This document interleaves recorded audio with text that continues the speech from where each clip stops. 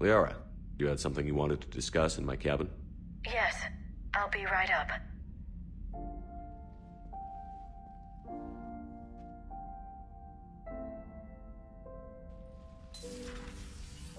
Come on in. Thank you. Could we sit? I've been thinking about the knowledge we gathered on the Reapers, and how easily it could be lost again. So, I put a plan in motion to preserve things for the future.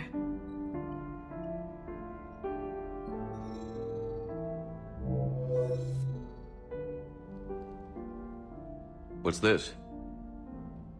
A record of the galaxy. Information on the Reapers, relays, different cultures, and blueprints of the Crucible. But there's one entry I wanted your opinion on. Which one? Your own.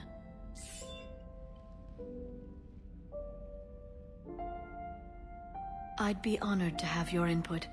How would you like history to remember you?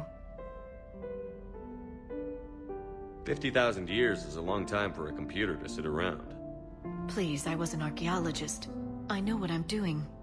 I'm encasing these records in time capsules and seeding copies on multiple planets. And while it's not foolproof, the VI I'm installing has every translation and linguistics program I could find. So it's an information guide like Vigil on Ilos? Yes. I've been preparing it for some time. And it will be a privilege to guide the future discoverers of these records. Have you decided what you would like Dr. Tassoni to write in your entry, Commander? You know me well enough to fill in the blanks, Liara. Are you sure? Yeah. I'd like it to be your call. I'll start by saying Commander Shepard was born on Earth, and fought harder than anyone else for his homeworld. Shepard could handle any weapon in the galaxy. The Alliance never saw a deadlier soldier. He was a soldier and a leader, one who made peace where he could. And it was a privilege to know him.